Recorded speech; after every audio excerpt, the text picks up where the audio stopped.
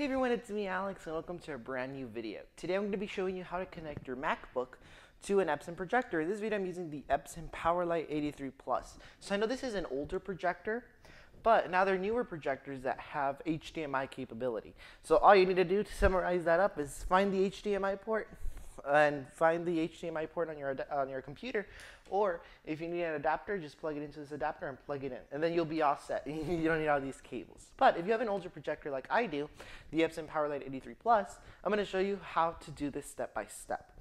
So what you'll need is a VGA cable. I have two adapters because my computer does not have HDMI, and then audio cable, and of course your projector with power for the projector. So the first step is locating the VGA ports if you have the same projector. So you want to grab your VGA cable. You can plug it in on one or two, it doesn't matter. But just know, here, let me unwrap this cable. You just need to know that VGA does have its way, the way it goes. So I'm going to plug it in on one, but as you can see, if I put it the wrong way, it doesn't go in. So you need to plug it in the right way. There we go, it went in. And then you can tie this, not all the way, if you don't want to do it all the way, just a little bit so it doesn't fall off. So then we'll put our projector back. Great, now you have this VGA port, but I don't have any VGA port on my MacBook. So what I did was buy a VGA to HDMI adapter. So I'm going to screw this in. I got this a while back, so I don't even know if they still make these. Probably on Amazon or something. So we're going to tie that. As you can see now it's in. Well, not all the way. But then, okay.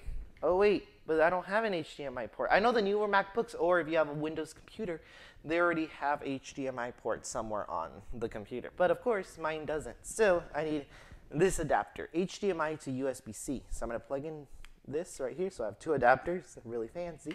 And then we're going to plug it in to any USB-C port. If you have the same computer as me, you should follow these steps. Okay, good. We're connected now. So what the next step is to turn on the projector. So I'm going to go ahead and turn it on. So this is the projector. You want to turn it on. And then you could open the cover. You could hear it kick in. As you can see, it says Epson. There you go. We see our computer screen. But as you can see, it's out of focus. It's not the camera. It's out of focus. So you can go ahead and use these things to focus it. This changes the picture size if you want it bigger. So I made it all that. I will do it. I made it all the way bigger. And then this is the focus. So I'm going to focus this and then show you the screen. Perfect. We're ready to go. So as you can see, it looks yellow on my phone, but it looks fine in real life. As you can see, it's showing if your image does not automatically show up, you can click on source search. It'll go ahead and look through the inputs. And if it still doesn't show up, there might be something wrong with the connection. So make sure you want to maybe like unplug the cable. Let's make sure it's plugged in correctly. Try plugging in everything, and then it'll go ahead and load again. So as you can see now, you see the screen. But wait a minute, what you're seeing is what you're seeing on my screen because you saw the picture. I'm showing the same thing. If you want to do like a presentation, of course you don't want to show the same thing. So what you can do is go to System Settings. And I'm not showing my screen because my screen looks the same like this. And then you want to go down to, sorry, forget that, not System Settings. You want to go to this Control Center on your MacBook. And then you want to click on Screen Mirroring. And then as you can see, it says Epson PJ for projector. So as you can see, it says mirror built-in retina display. So what you're seeing on my screen, you're seeing it on here. If you want to use it as a separate display, you click use as a separate display. It's going to go black. And now you see my computer background. But let me show you a view on my computer. Now you're not seeing what's on there. So now if you want to show something, let's just say I open up this video right here. I'm going to show this video. But now you're not seeing it up there. If you want to use it, we drag it right here. We're going to drag it to the right. And then you can see it on here. So now you can make this full screen.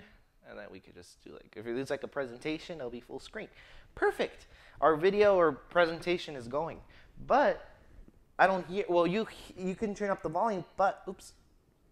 What did I do? You can turn up the volume, but slideshow. It's coming out of my computer. It's not going to the projector. If you adjust the volume on the projector, it's not doing anything. As you can see, the volume's coming out of my computer. I'm turning up the volume here. So if you're trying to do a presentation or in a classroom, you have to have louder speakers. You just can't use your computer speakers. So this is where the headphone cable or 3.5 millimeter headphone cable kicks in. So what you want to do is grab the 3.5 cable and look for it on the computer. So mine is right here. Mine is right here, so I'm gonna go ahead and plug it in right here. As you can see now, it's connected. On Windows computers, it's usually like around here too. And then let me get you a view on the projector. To the projector. So as you can see, the Epson projector also has audio 1 and audio 2. Don't plug the audio into audio 2. You have to plug it into audio 1, where the VGA cable is connected. If you plug it in on 2, you're still not going to get any sound. So you plug this in to audio 2. As you can see, it's plugged in now. Let me show you a view to the projector now. Or now you could open the cap if it wasn't open. And now it's playing to the projector. I can hear it. Oops, let me just skip. Now you can turn up the volume. Now it's playing on the speaker. Now you can hear it. If it did not come up automatically, you can go to settings. Where'd it go? If you're on the Windows computer, it's usually around in the bottom right corner. It says like audio. So if you did not hear it automatically, you click on sound. And then you want to click output and then headphones, because you're technically plugging in a 3.5 millimeter cable, so you're hearing it like it thinks it's headphones. And then once it's there, you should be fine. Now the sound will come out of the projector. So if I click play again, sorry.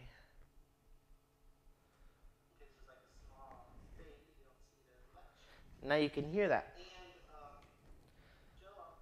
Let's just do another video real quick. So as you can see, you get the idea. Now it's playing. You just use the projector to control the volume.